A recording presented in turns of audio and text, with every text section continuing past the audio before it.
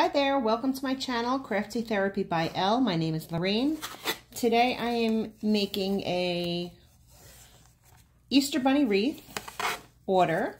So I'm just getting my ribbon tails ready. I've got my measuring board that I've made. I just got a piece of wood, nice and thin. I believe I got this from Joann's a couple of years back. I cut it down to size. I have a couple of different sizes. This is my 12-inch board. This is my 13-inch board. Basically, those are the ones I use. I also have a smaller one, a 10-inch board, depending on the project.